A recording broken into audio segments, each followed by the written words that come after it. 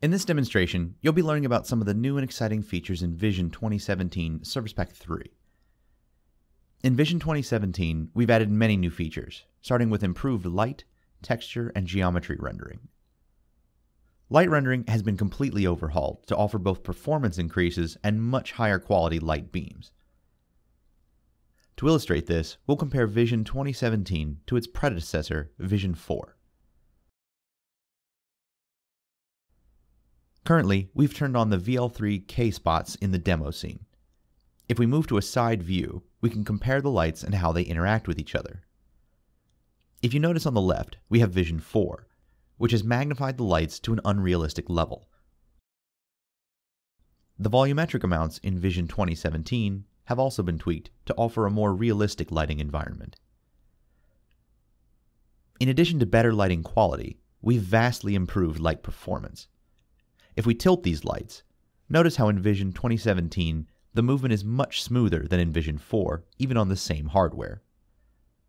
If we slow this tilt down, you can see the much more realistic movement.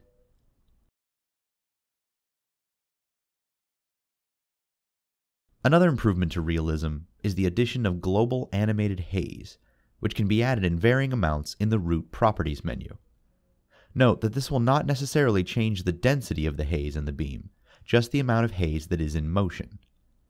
This allows the user to fine-tune the amount of motion in the scene, further enabling you to reproduce the perfect environment for your event. Here we'll maximize Vision 2017, switch to a front view, and slowly increase the haze amount. As you can see, we slowly add haze into the beam and the motion becomes apparent. If we increase the haze, we increase both the speed and amount of haze in the beam. Additionally, we've added more post-processing effects to the Vision environment to both smooth geometry and render textures at their true resolution without impacting frame rate. This can be demonstrated by zooming in on one of this scene's textures and comparing it to Vision 4. You can see that the textures come in much closer to their true resolution in Vectorworks.